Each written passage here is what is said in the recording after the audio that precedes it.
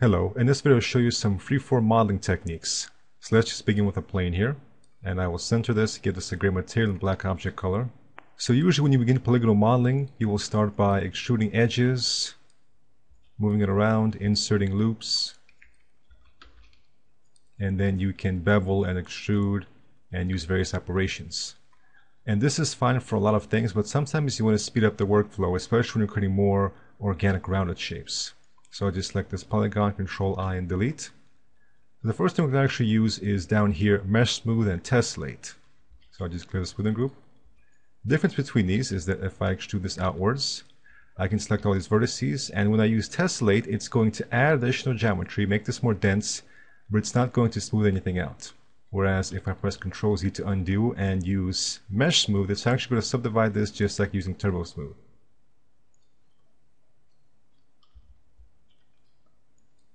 So what we can do is go into Freeform, and we can use Shift right here. If you hover over here, you get all of the hotkeys. If we simply click, we can move around vertices. If we're in edge level, we can also just move around the vertices as well, so it doesn't matter what level you're in. The way you move vertices corresponds to the alignment of your camera. So if you're moving from the top, you move it mostly on the X and Y axis. From the side, you can use the Z axis. So you can hold Control, click the left mouse button, then move your mouse up and down to change the fall off. But what you can also do is simply zoom in and out using the scroll wheel on your mouse.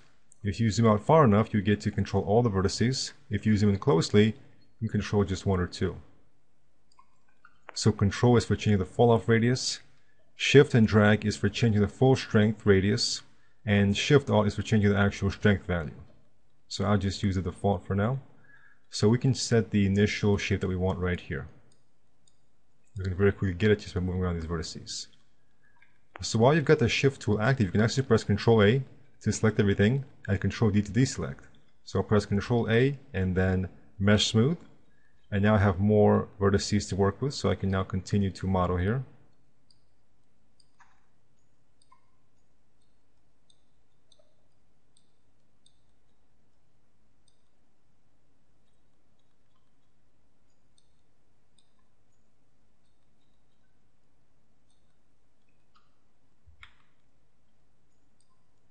And now I can just use Mesh Smooth again. And the great thing about this is you can always right click to exit out of shift mode and just do regular modeling operations. So I can use Swift Loop to insert a loop through here and hold down shift to apply step flow right away. And quickly add more even polygons here.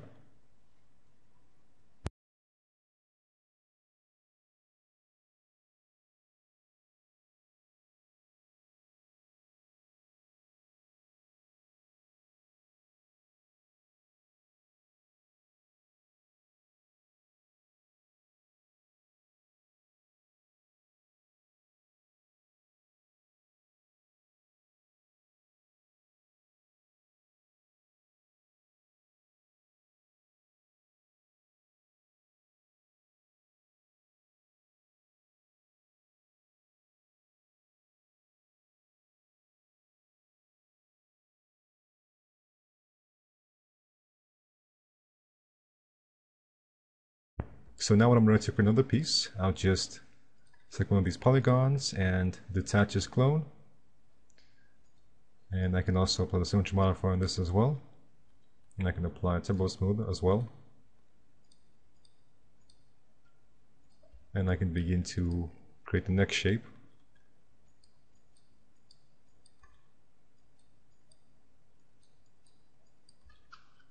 And I can activate show end result, so I can just see what the symmetry and Turbo Smooth will do. So I can, for example, just create this piece right here. Then I can just right click exit and just quickly do some basic modeling.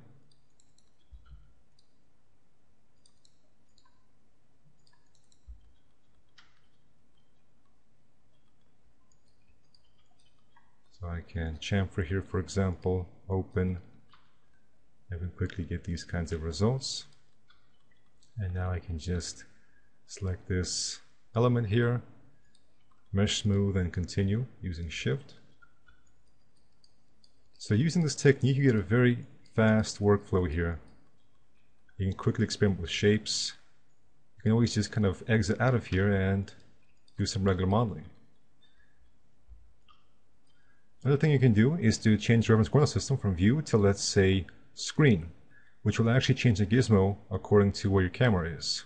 So if you use something like view or world, the gizmo, the Z, Y, and X axis will always be pointing in the same direction. If you change it to screen, it'll always be changing. So it's a great way to quickly change the gizmo to suit where you want to move your sub-objects. It can take some getting used to, but once you do, you'll find yourself having some great results and faster control.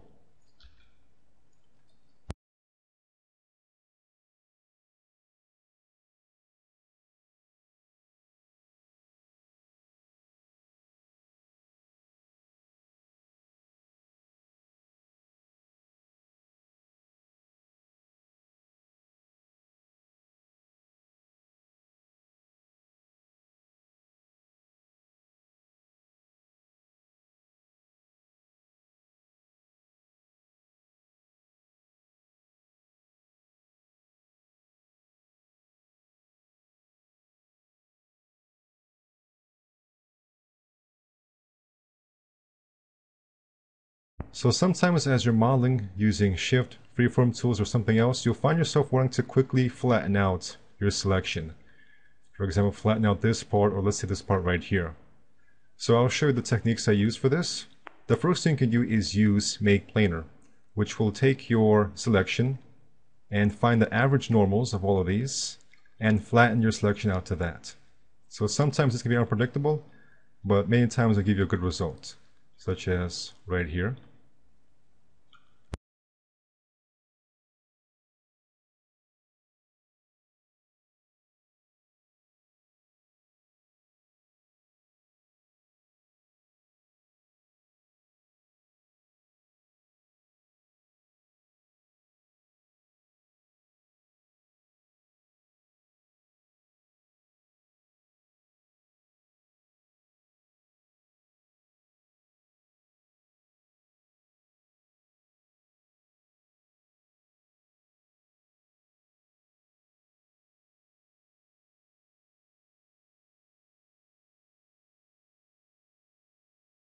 I can also use it right here, flatten this out. So that's one technique. Another technique is to use a custom grid. So I'll go into Create, Helpers, and create a grid right here. And now right click and activate the grid. And you can also right click and activate the home grid. So of course the home grid is your default grid right here. So if you notice how the home grid looks right now, and when I activate this custom grid, the home grid reverts to this more basic state right here, which lets you know that the custom grid is being active, but right now we can't really see it. And that's because we have to actually lower some of these settings here. Let's try lowering the spacing to, let's say, 2. And now we can actually see it. I'll just give it the same length and width segment right here. So now what I can do is use the clear text script, which I like to use to position objects. However, you can also simply use this tool right here, select in place, where you can click on this grid and then just drag over here to put it where you want it to be. But I prefer to use the clear text script to position it where I want it to be. So for example, position it right here. And now, when I select these polygons, I'll switch this from screen to grid. I am now actually using the orientation of the grid to move these objects. So right now the z-axis is perfectly aligned with this grid right here, so I can move it exactly in this direction. Let's say, for example, right now, all of these polygons, as you can see, are uneven, and I want to quickly make them even. So I'll just select the grid, position, let's say, right here, and now I can select all of these polygons. Right, let's see, and these right here. And now I can use grid align. If this custom grid is not active, when you use grid align, it will align with the home grid right here. So if I activate the home grid, and then select these polygons and use grid align, you can see it's actually being flat with the home grid. That's why you actually want to make sure that a custom grid is active and it will take over. Also, if you create new objects, they'll be created on the custom grid. So it's a great way to create an object right here where you want it to be, and quickly insert it. So let's say, for example, I want to create some sort of rectangular detail right in here. First I'll position a custom grid in here, kind of rotate it here just to be as planar as possible, and now I can create a little box right here. And now, for example, I'll just increase the height here, and I can even use symmetry, which is using the object's local symmetry right here. So we're going to create these kinds of objects. Let's say X symmetry and then Y symmetry, and I can copy these two modifiers. So now let's say if I just do some quick basic modeling.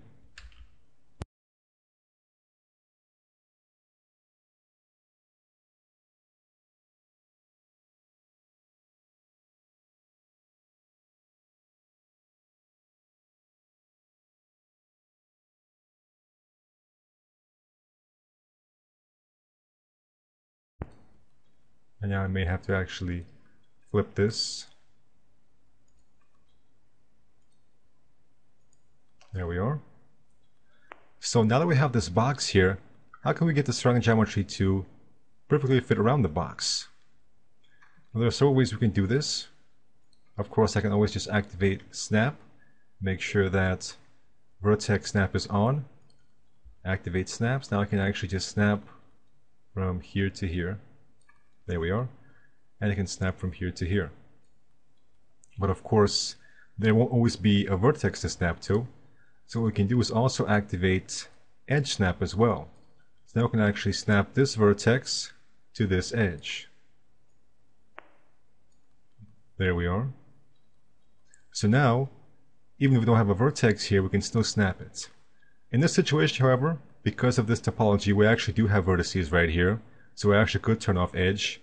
But if this object was more simple, we would not have this vertex in the center here, so we could just use edge instead. So we could snap this vertex to these edges. There we are. So it can take a little bit of getting used to, because when you hover over here, you notice how it tends to snap to the edges. We can also easily snap to vertices as well.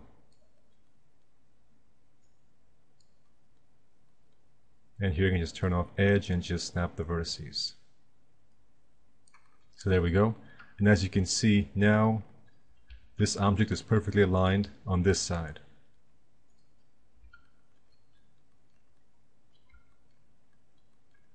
Another technique you can use is to actually select the custom grid and position it right here. I can select all of these polygons and use grid align. And I can see the bottom of this box is perfectly aligned with this grid. But in this case, it would actually be a better idea to align the grid with the box instead of the previous object. Like so.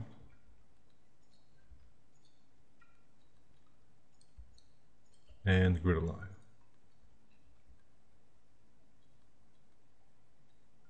So using a custom grid is a great way to quickly clean up your object and to get things snapping together just right.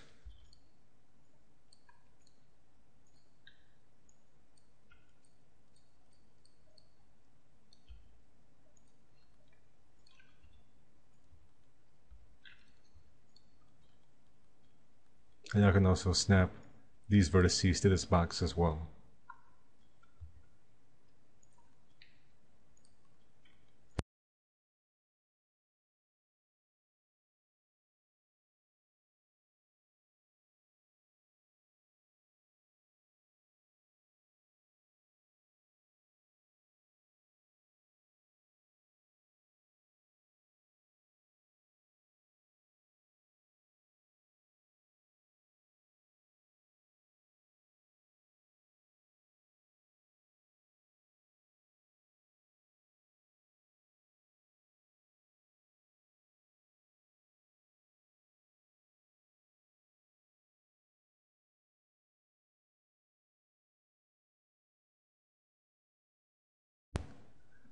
So if you're doing some freeform modeling, it's a good idea just to take your geometry and clean it up. For example, in this case, I can just remove these edges.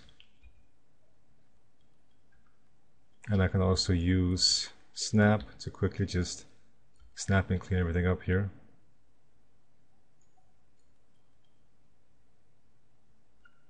I'll make sure that edge is also on.